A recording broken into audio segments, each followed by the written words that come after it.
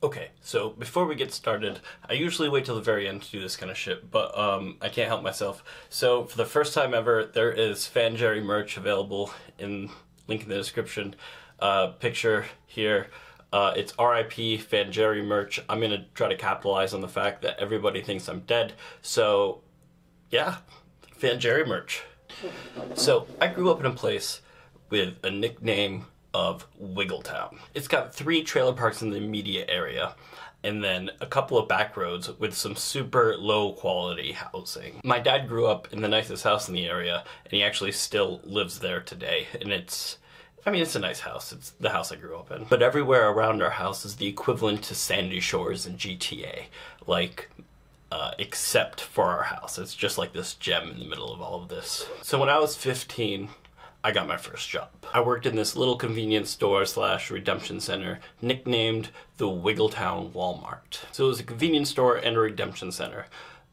Redemption center is a place where you pay your bottle deposit tax, that 5 extra cents in the register. There's like 10 or 15 states or so that do this.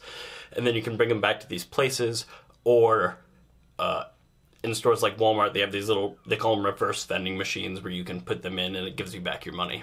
And then it was a convenience store as well. It sold beer, overpriced groceries, and it had this very questionable little deli attached to it that sold ice cream all year round, even in upstate New York. And we had this special little section in the back for like the local people in the trailer parks, and it was filled with grab bags. And what grab bags were, these plastic bags about, I don't know, yay big, filled with slightly expired food, and we sold them for $1 a piece. The guy that owns the store was getting all this food for free, basically, and he was selling it back to them for $1. So I started working there when I was like 15, for minimum wage, about 30 hours a week. In the beginning, while I was working there, all I did was push bottles into those reverse vending machines. I would just stand there all day and just push those bottles into those reverse vending machines.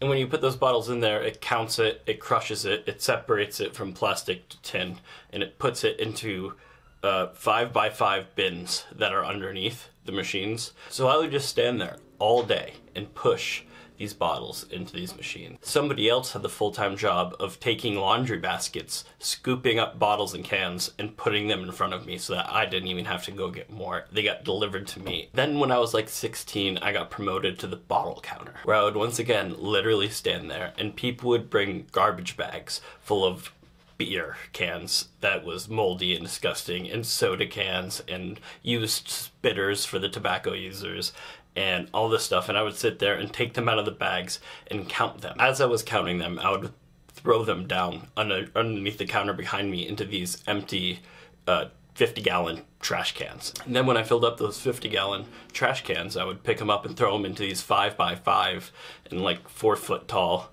bins that were just filled to the brim with bottles and cans. They'd be dragged outside, back near where the reverse vending machines were. The glass was separated, and it was put into used 48 packs, and that was brought into the back as well. And those were put in a special reverse vending machine that was just for glass. And then right before I turned 18, or just after I turned 18, I started being a cashier. And I would just sit there, cash people out for their bottles and cans, like whatever the counter said. I would give them their money, and they would spend it in the convenience store right afterwards. And I always did closing shift, so I was like the guy in charge while we were there. I wouldn't say I was the manager or anything, but I was the guy in charge of all the other employees, closing up the store, counting all the money, doing all the bank deposits, putting everything in the safe, counting all the cigarettes, and inventorying everything, making sure everything was clean and locking it. So when I started working there, minimum wage was like $7.25. This was in 2008-ish. And then when I quit working there, I was making like $14 or $15 an hour, still basically under the table, which was great for a college dropout that was just waiting to join the Marine Corps. So we sold K2, Spice, whatever you want to call it, and we sold it by the gram and by the eighth. And we sold a lot of it. Like, a ridiculous... I think my boss at one point in time said he was making $5,000 a day just off K2 sales. And employees would also buy it and go directly out back and smoke it on the clock. I honestly don't even think the owner cared, but he might have, I don't know. So one of the employees, Ronnie, let's call him, came up to me while he was working and got an eighth of the special stuff we had called Lights Out. And he said, because you can take a hit of it and you're out cold, tripping balls. He went directly out back and started smoking it. When he came back, he was the guy that was filling the laundry baskets out of the 5x5 bins and putting them in front of the people feeding the reverse vending machines. That was his job to the day. He was just scooping up bottles, putting them in front of other people. Remember when I said the glass was separated? Well, every once in a while, people would fuck up and there would be glass inside of those 5x5 bins. And glass breaks. Stuck in the side of this plastic 5x5 bin, there was a piece of glass about yay big. Ronnie went in, super high, scooped out a bunch of bottles, put them in front of somebody. Went back, scooped more, just doing his thing. And then someone looked down and said, Ronnie, you're bleeding. And he wasn't like kind of bleeding, like he nicked himself or whatever. He was bleeding a lot. Ronnie then takes his hand and puts it up to his face and notices that he's not missing one finger, but he's also missing this top portion of his ring finger on his right hand. Ronnie then passes out and they take him to the hospital. They found his pinky finger inside the bin of bottles, but I don't think they found the tip of his ring finger. But, so they actually put his pinky finger back on. So obviously you had a forklift to move around these big bins of glass and plastic and cans and all the other stock for the store, all this expired food, all of these groceries, and a lot of beer.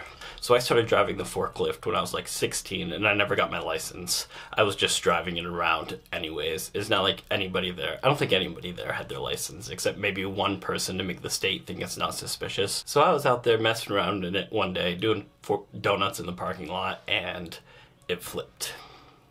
So I got ejected out of it, didn't have a scratch in my body, ran back inside and started working my register. About 5 minutes later, Bob was running into the store screaming, Jerry, somebody flipped the forklift. I don't know what happened. And I said, oh my God, really? Like, what the hell? So I run out there and I look at it with the flip forklift and I'm like, who did this? And he was like, I don't know. I just saw it here. So I had to go inside and call my boss. I called my boss. I was like, hey, Bob just told me that somebody flipped over the forklift. And I run out there and the forklift is indeed flipped over. Bob doesn't know who did it. And my boss was like, do you think Bob did it? And I was like, I don't know. I think so.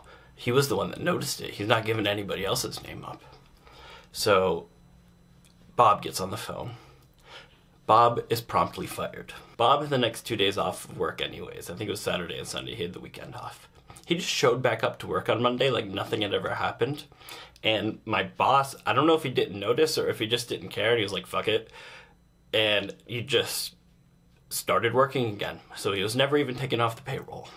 So that ended in a happy story. So about 4 months or so before I quit to join the Marine Corps to go to boot camp, I was working the register and I was 18, I was skinny, I was single, and I was pretty full of myself. So I was always flirting with the cute girls that were working at the register. So I asked her for ID so I could look at it, see if she was 18. She didn't have it. My boss was standing right next to me at the time, refilling cigarettes, and he was like, sorry ma'am, can't sell it to you, you don't have your ID. I looked at my boss and I said, no, it's okay. I know who she is. I just wanted to get her ID to make fun of her picture. She's 18.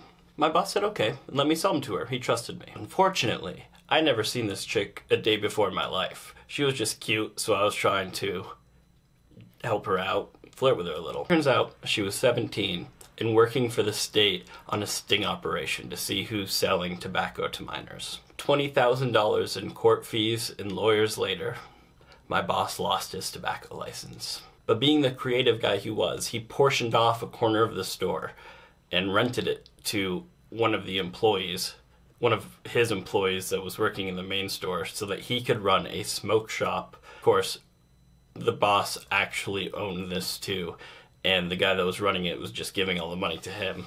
But that was his clever workaround for losing the tobacco license, so it all kind of worked out in the end. But thanks, guys. Hope you enjoyed this story time. See you later.